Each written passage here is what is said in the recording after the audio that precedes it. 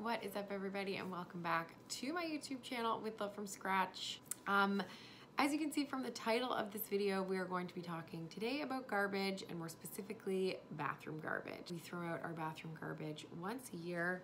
This is our trusty little bin, so it's not too big, and you can see there's quite a bit of space left in there. Lots of room. So the first thing that we need to really understand about garbage and about our waste in general is that in order for us to do better and to throw out less, we have to know what we're throwing out. So I think the first thing that we should do today is an audit of my bathroom garbage. Word of warning, if you don't like hair, there's a lot of hair in our bathroom garbage because it is considered garbage here in the city of Toronto. So look away if you don't want to see the hair. Okay, so here we go. I'm going to dump out my garbage. Sorry if you think this is really gross.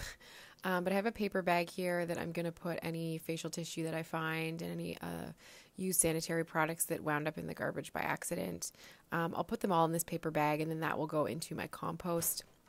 You can see I'm just sort of going through everything here. There's lots of floss and any little things that I find that aren't recyclable, like these toothbrush heads and this toothpaste bin.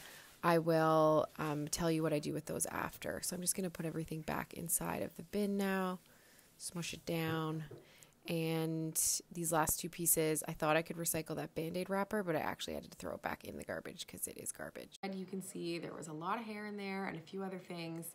And I thought, why don't we just dive into what I think are the 5 biggest culprits that fill up our waste bin in the bathroom, and we'll just work through them one by one on what they are and a solution for them. Number 1 is toilet paper rolls. I think this is something that most people just throw inherently and just naturally into the garbage bin in the bathroom, and they're bulky, they take up a lot of space, and guess what? They're recyclable. So if you can, keep them separate. Sometimes it helps to have a separate waste bin in your bathroom. You don't even have to put a liner in it. That can just be for your toilet paper rolls. Once it's full, throw it in the recycling. It's that simple. We actually do a bit of a 50-50 split. So we put 50% in the recycling and the other 50% we save, and we put our dryer lint inside of them. They make really good fire starters, perfect for camping and any backyard parties or indoor fires that you might have in your home. Number 2 is facial tissue, and I am a little bit shook. I just looked up on Waste Wizard, which is an app here in Toronto that I will link below, where you can just basically type anything you want in and it will tell you where it belongs, whether it belongs in the blue bin, the green bin, or the garbage bin. And it just said that because of COVID-19, facial tissue now goes in the garbage, which, anyways, so maybe you'll use my alternative to facial tissue. So basically what I do is we don't buy Kleenex. I feel like you don't really need it if you have toilet paper in your home. If I need to blow my nose or wipe a tear, I'm gonna use toilet paper, and then I just put it into the toilet. And the next time I go to the bathroom, it gets flushed with everything else. This works for me. It may not work for everybody. If you have really sensitive pipes in your bathroom, maybe you're gonna have to throw away the tissue. I'm still really shook that it's garbage now, but try the toilet bowl route, see if it works for you, and maybe try not buying Kleenex the next time you go to the shops, and see if you can get by with just using toilet paper for those things that you would instinctively reach for when you go to get a Kleenex. Number 3 is cotton rounds and Q-tips. We actually don't use Q-tips, so I can't speak too much to that, but I know there are some silicone reusable versions out there. I'll link a couple different ones below so that you can see some of the different options, but maybe worth trying if you are somebody that loves a Q-tip, because they do create a lot of waste over time. And for cotton rounds, I actually made these ones out of old baby face cloths. They have lasted me for over 2 years. I just pop them in a laundry bag at the end of every week.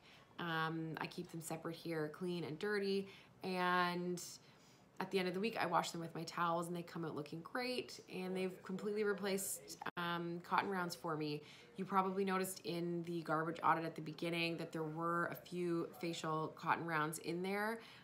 Those ones are coming from a package that I'm still working through. I think I have 2 left, and I've had it for like over 1.5 years, so I'm almost done, and once I'm finished, I won't buy them again. Number 4 is more items that are disposable or multi-use, but that end up in the garbage anyways. Things like razors, razor heads, toothbrushes, toothbrush heads, and then containers that hold our products and our makeup. So, you know, there are obviously sustainable ways that you can replace some of those items. For example, you could get a bamboo toothbrush that biodegrades. You could get a safety razor that basically lasts forever. You can get, you know, refillable containers in your bathroom for your shampoo and conditioner and body wash. There are a lot of these options, but if you're not ready to take those plunges into fully replacing everything with reusable items, then I think the goal is to properly dispose of them and properly recycle them. So it's really hard to recycle certain products, especially when we can't clean them properly. Like a toothpaste tube is very hard to clean. A mascara tube is very hard to clean. So my recommendation and what I do is I keep everything in a box tucked away in my house. Once it's emptied, I clean it the best that I can, and then I will take it to a TerraCycle drop-off location. TerraCycle is a recycling program that basically can recycle almost anything, and they do all the grunt work of cleaning it properly before it gets recycled. So I'm gonna link them below so that you can check it out. It is honestly an incredible program, and I couldn't recommend it more. Number 5 is sanitary waste, and I am again shook because I just looked up on Waste Wizard to make sure before I did this video, and all sanitary waste now needs to go in the garbage because of COVID-19. Previous to COVID, you could compost all of your sanitary waste, but now I guess for safety precautions, they're having people put it in the garbage. So this is a bit of a trickier one now because I was going to tell you to compost all of your sanitary waste, but if you want to go the full sustainable route and get a reusable menstrual cup, that is probably the best option. I really struggle with trying to use a menstrual cup. I've tried many, many times, but what I currently use is just cardboard applicator tampons. All of it could have been composted previously, and then with pads and liners, just the outside wrapping is what goes in the garbage, and the insides, again, previously could have gone in the green bin. Now that we have to put that in the garbage, maybe an alternative would be to keep a separate bin in your bathroom to collect that waste separately so that once you're through your cycle, you can go and throw that out. Continue to check back and update you guys if the rules change and they go back to the way they were. I'm really hoping that they do, but also understanding that the safety of our workers is really important. So that is my roundup of things that fill your bathroom garbage to the top. If you have any questions for me or want to hear me talk about anything else, please just leave it in the comments below. Big shout out and thank you to everybody that's been tuning in. I love reading your comments, and I'm so happy to hear that some of the things that I'm talking about are helping you. So please keep writing me. Reach out to me on Instagram @withlovefromscratch, and I hope everyone has enjoyed their weekend and the beautiful weather. Stay safe, and I will see you next week.